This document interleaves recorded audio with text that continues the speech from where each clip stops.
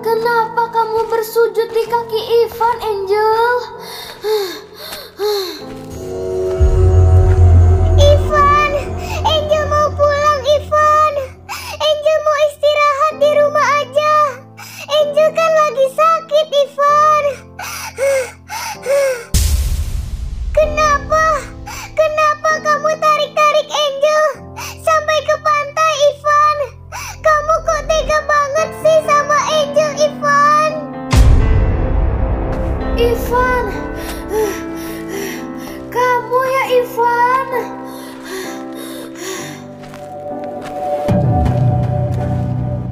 Angel, kamu ngomong apaan sih, Angel? Aku nggak ngerti maksud kamu. Kok bilang aku tarik-tarik kamu ke pantai sih? Aduh, Angel.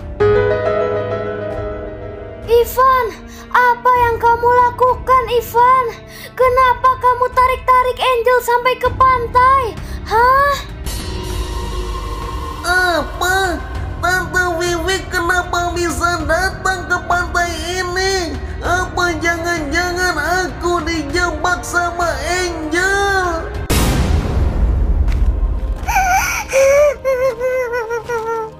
Untung Mama datang ke sini. Angel mau pulang. Angel takut, Mama. Ivan tarik Angel dari rumah sampai ke pantai ini, Mama. Angel takut, Mama. Angel, kamu jangan ngomong sembarangan, Angel. Siapa yang narik kamu ke pantai? Kamu yang suruh aku ke sini, Angel. Sekarang kenapa kamu fitnah aku? Kamu jangan begitu, Angel. Ivan, Tante udah cukup sabar sama kamu ya Ivan. Dari kamu jorokin Angel ke dalam got, terus kamu juga tekan-tekan dada Angel sampai dada Angel sakit lagi. Sekarang kamu tarik-tarik Angel dari rumah sampai ke pantai ini. Kamu kenapa sih? Kok begitu banget sama Angel, Ivan? Aku difitnah sama Angel. Aku gak nyangka kenapa kamu begitu sama aku, Angel. Maaf ya Ivan, Angel tuh bukannya jahat sama kamu, Ivan. Angel tuh cuman pakai nama kamu biar Angel bisa ke pantai sama si Valir.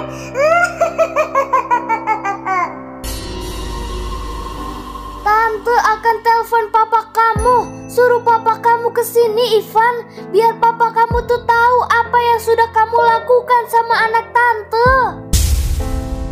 Tante Vivi, jangan telepon papa aku. Nanti aku dimarahin sama papa, Tante Vivi. Waduh, si Vivi telepon. Ada apaan nih sore-sore begini telepon aku? Iya, sore Vivi. Si Angel gimana? Udah bayan apa belum, Vivi? Halo Tommy, sekarang juga kamu ke pantai ya Tommy? Aku mau ngomong sesuatu sama kamu Tommy, ini penting. Apa? Ke pantai? Ngapain ke pantai, Vivi? Sore begini mah ke pantai banyak nyamuk, Vivi. Tante Vivi, aku mohon matiin teleponnya, Tante Vivi. Aku takut sama papa aku, Tante Vivi. Tante Vivi, aku mohon matiin teleponnya, Tante Vivi. Aku takut sama papa aku, Tante Vivi. Udah Tommy, pokoknya kamu ke pantai aja sekarang Tommy. Nanti baru aku jelasin ke kamu Tommy. Waduh, kok ada Ivan di pantai? Ivan kenapa itu nangis-nangis, Vivi? Emang apa yang terjadi? Udah, pokoknya kamu kesini aja Tommy. Panjang ceritanya. Nanti kamu kesini, baru aku jelasin ke kamu Tommy.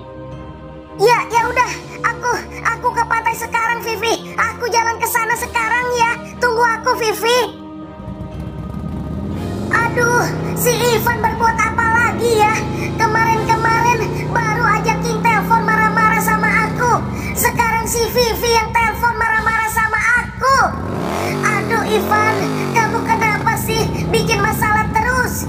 kamu kenapa bikin malu papa terus, Ivan?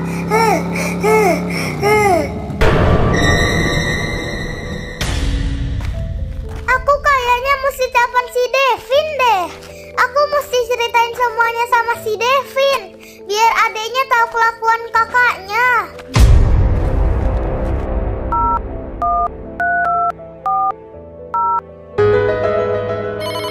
Loh, Kak Citra kok telepon aku sih? Tumben amat ya. Iya, halo. Ada apa Kak Citra telepon-telepon aku? Barang kamu ada yang ketinggalan di rumah aku ya? Halo Devin, kamu bisa ke taman bermain sekarang nggak Devin? Ada sesuatu yang aku ingin bicarakan sama kamu Devin. Emangnya ada apaan sih Kak Citra? Emangnya harus ketemuan ya? Kita kan bisa bicara di telepon Kak Citra. Udah, buruan Devin. Kamu ke taman bermain sekarang Devin. Pokoknya aku tunggu kamu di taman bermain ya Devin.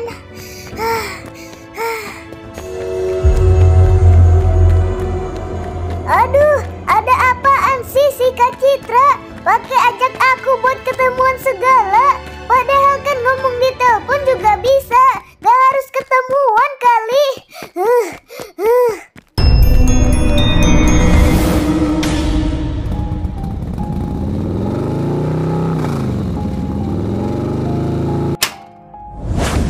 Hei Ivan, kamu ngelakuin apa lagi Ivan?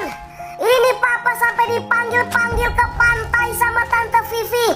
Kamu isengin Angel lagi ya? Angel, si Ivan apain kamu Angel? Aduh, kenapa sih begini terus? Anak papa, Ivan sumpah nggak apa-apain Angel papa. Ivan mohon, papa tuh percaya sama Ivan kali ini aja papa. Jadi begini Tommy, biar aku jelasin ke kamu ya. Si Angel ini kan lagi sakit, jadi dia tuh butuh istirahat di rumah kan.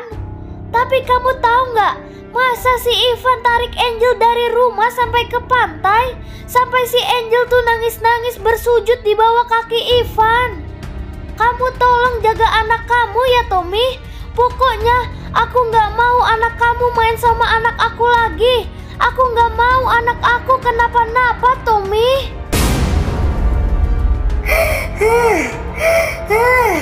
Ivan, kamu kenapa selalu buat papa malu? Kamu kenapa selalu gangguin Angel terus Ivan? Kenapa?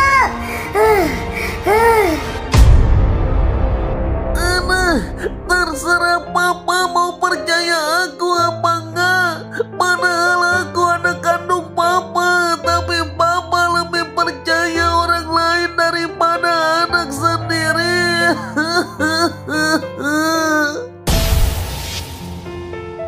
Ivan, berhenti Ivan. Jangan lari kamu. Papa mau ngomong sama kamu Ivan. Kamu minta maaf dulu sama Tante Vivi Ivan. Jangan main pergi gitu aja Ivan.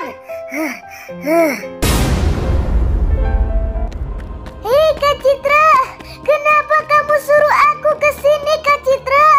Dari rumah aku ke sini tuh jauh banget Kak Citra.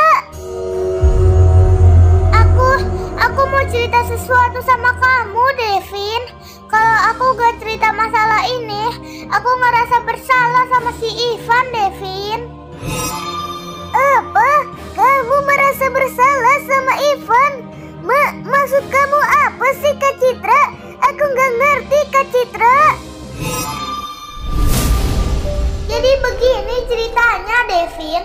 Tiba-tiba saja Angel telepon aku suruh ke rumahnya. Ya udah aku nurut aja. Aku langsung jalan ke rumahnya si Angel. Wah, si Citra telepon. Kayaknya si Citra udah sampai di bawah nih. Citra, masuk aja ke dalam Citra. Rumah Angel mah bebas. Kamu masuk aja. Langsung ke atas ya. Angel ada di kamar atas. Nah,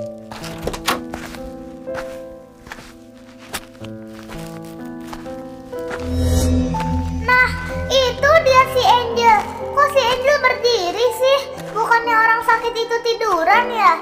Hey Angel, kenapa kamu suruh aku kesini Angel? Kamu mau minta tolong apa sama aku Angel? Hei Citra, jadi begini, Angel sama Valer kan mau jalan-jalan ke pantai nih. Jadi Angel mau minta tolong sama kamu. Kamu tolong tidur di dalam selimut ini ya. Jangan keluar dari selimut ini sampai Mama Angel datang ya Citra. Nah, nanti kalau Mama aku udah datang, bilang aja ke Mama aku kalau yang suruh kamu tidur di dalam selimut ini adalah si Ivan. Ngerti nggak kamu Citra? Ya ampun, kasihan amat si Ivan. Aku gak mau nuduh-nuduh si Ivan. Ntar aku berdosa Angel. Tolongin Angel kali ini aja Citra. Pokoknya nanti kalau Mama Angel pulang, kamu bilang aja begini sama Mama aku. Tante Vivi, si Angel ditarik-tarik sama si Ivan sampai ke pantai. Tante Vivi buruan ke pantai. Kasihan si Angel. Nah, kalau Mama aku udah jalan ke pantai, kamu langsung telepon aku ya. Ngabarin aku, biar aku tahu kalau Mama aku udah mau ke pantai. Ngerti nggak kamu Citra? Ya ampun, aku disuruh bohong sama si Angel. Gimana ini? Kasihan si Ivan. Ya udah, Angel ke pantai dulu ya sama si Valir. Ingat pesan Angel ya Citra. Kabarin Angel kalau Mama Angel udah ke pantai ya. Oke?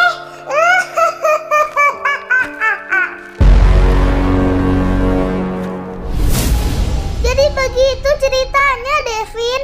Sekarang aku ngerasa berdosa banget karena aku udah nurut sama si Angel. Aku udah bohongin mama kamu Devin. Kak Angel fitnah Ivan lagi. Gawat nih, penyakitnya bisa makin parah kalau Kak Angel ngelakuin ini terus.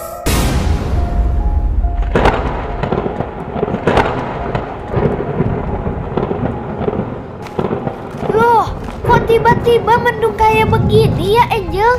Cuacanya aneh banget ya. Mama bingung loh. Kemarin juga gitu. Pas lagi doa bersama buat kesembuhan kamu, cuacanya tiba-tiba dari panas langsung mendung. Aneh kan? King, lihat langitnya King. Langitnya seperti ini lagi. Gawat nih, gawat. Si Angel berarti melanggar peraturan malaikat lagi King. Perisainya pasti akan berubah warna lagi menjadi merah King.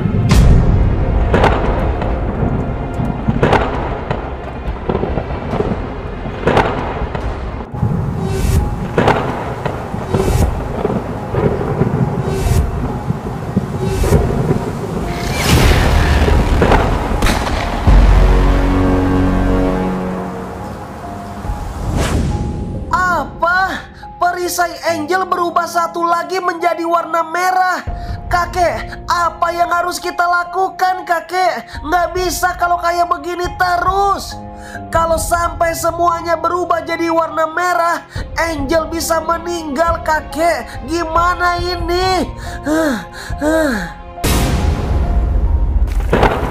Aduh Mama, kepala Angel pusing Mama. Berhenti dulu Mama, berhenti. Kamu kenapa Angel?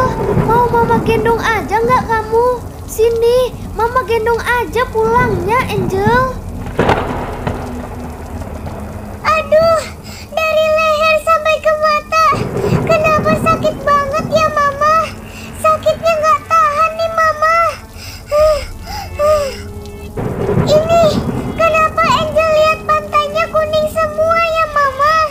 Mama lihat pantainya kuning juga gak Mama? Ya ampun Angel, mata kamu jadi kayak begitu, Angel? Matanya kamu keluar kuning-kuning, Angel. Mata Angel sakit, Mama. Mata Angel perih banget, Mama.